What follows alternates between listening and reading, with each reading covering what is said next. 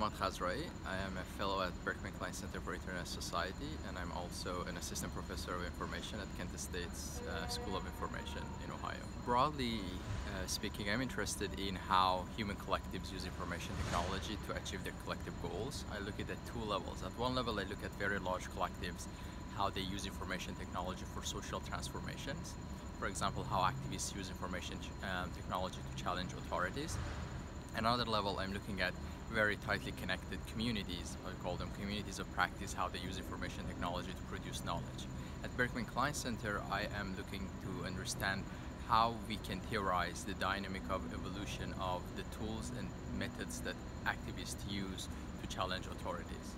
On a personal side, I'm Iranian, and I have seen a lot of transformations in recent years happening in Iranian society. We've seen that a very young population, educated population, use information technology to progress the state of society. We are living in an era that the pace of technology changes and advancements is so high that some of the people become anxious about what's the impact of technology on our society. It's very important to see whether it helps us to improve our society or not.